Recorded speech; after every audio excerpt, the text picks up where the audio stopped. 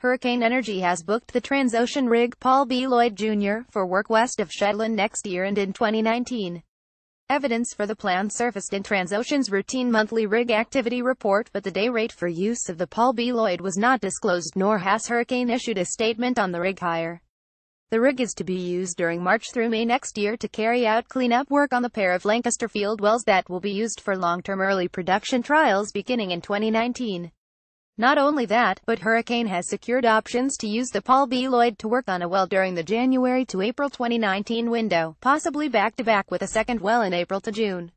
It is not known what the targets are, though it seems likely that at least one of the two will be drilled to appraise the connectivity between the company's original Lancaster basement oil discovery and the Halifax find made early this year. It would not surprise if the other well option is used to re-enter the Halifax discovery well, as it was not tested.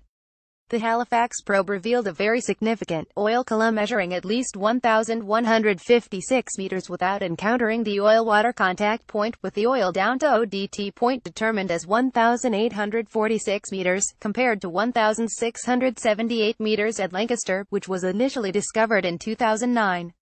The Halifax well was suspended, to allow it to be either deepened or tested at a later date.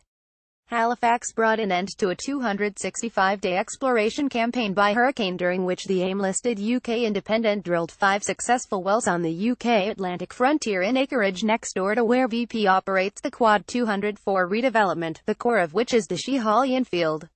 Meanwhile, the market is awaiting Hurricane's updated CPR competent persons report on the company's 4 basement discoveries to date, including Lincoln and Whirlwind.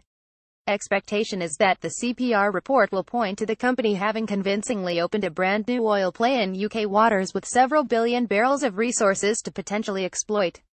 Hurricane first drilled Whirlwind in 2010, encountering a potentially extensive gross oil column present in 132 meters true vertical thickness TVT of fractured limestone and 138 meters TVT of underlying fractured basement.